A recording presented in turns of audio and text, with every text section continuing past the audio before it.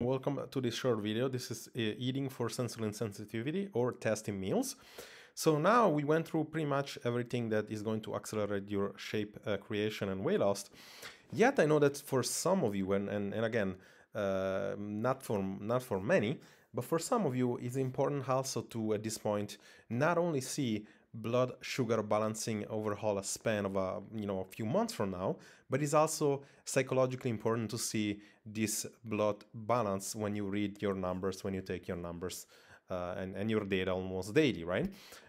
Even though I don't feel like that should be the priority.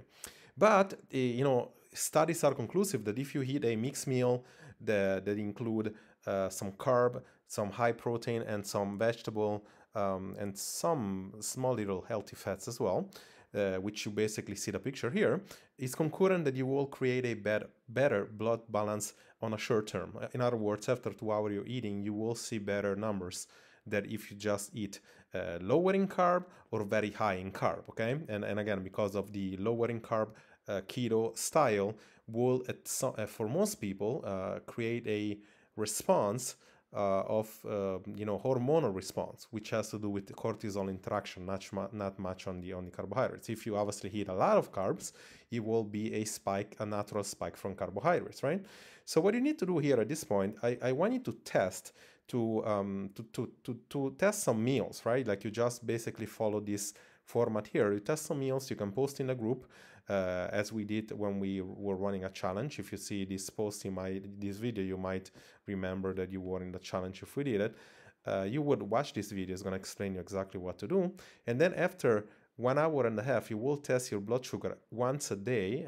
I know I wouldn't do it for 1, maximum 2 days, just to have a sense, or once in a while you do it. And then you would click here and you would find this specific track sheet. This is just a bonus thing that I put in.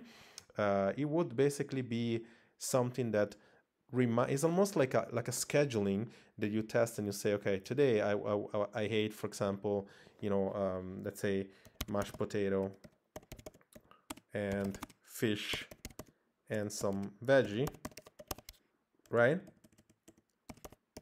And then like you would probably put here only the functional meal. Like if you, let's say you test something like you just had a specific high carb meal and it doesn't go within your ranges, I wouldn't put in this track sheet. I would just put in this track sheet what is deemed to be successful, like foods that you feel like are productive, right? And you put the date, and then you will basically eat 80% of your meals. You eat it this way, right? You can even track, if you want, the day after the weight. You can track eating more carbs, what it does to your weight, right? This you would go back to the first phase and really understand that we take weight not to be pedantic or not to be obsessive, but it's more about tracking data. And then like if you wait 1 week, the whole week, and then you just do the average, you would figure out your weight. But more than that, you would just really start tracking things, your food behaviors, your functional food, because you're gonna keep this on a side and you're gonna use these meals when it's necessary. This is very important because like most people, like you will see that even if you eat the same thing, for example, like one day would give you a reading and the other day maybe will give you slightly better reading or worse reading based on the stress level, on the hormonal interaction, based on how you sleep. If you're a woman, you have your period and stuff. So I mean, there would be some sort of differences, right? So it is important for you to really start tracking stuff. Here is gonna give you like in your weight as well that you can track, like your improvement. Here you can track and you can make like it's gonna make a graph. So this is an additional resource that you want to be doing using here. And this short video is gonna explain you exactly what to do. So with this being said, just get to work. Just use this as an additional thing.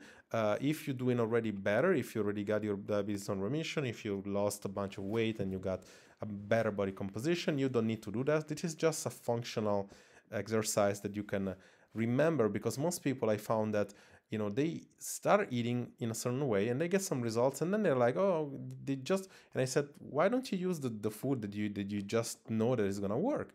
They keep trying new things, right? And this is kind of like getting obviously against what people need to do. Okay, this is Jerry here. I'm gonna see you in the next video.